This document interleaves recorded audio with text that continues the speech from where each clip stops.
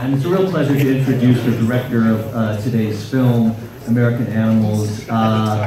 He was here last in 2012 with a great documentary called The Imposter, and it's great to have him.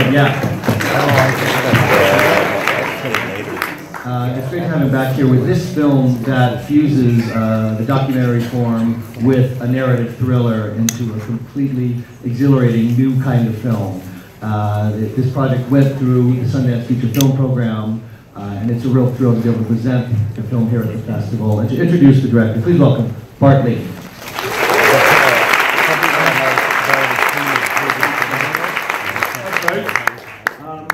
I'm not going to say much about the film because at this point you guys are committed to watching it and there's really no way out.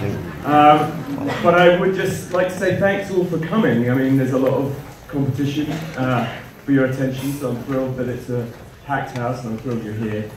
As Trevor said, I was here before and I remember screening here and it was, I think this was my favourite cinema screening.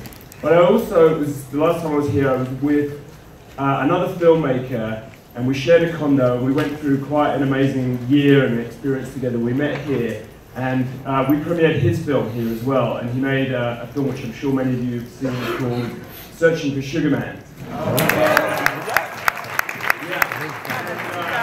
He's an extraordinary guy, and we had a fantastic year of touring, festivals and awards, and he basically beat me to every award that was out there, maybe bar a couple. But tragically, Malik never got to make his second film, and I thought it would be nice just to dedicate this screening to him. He was a dear friend.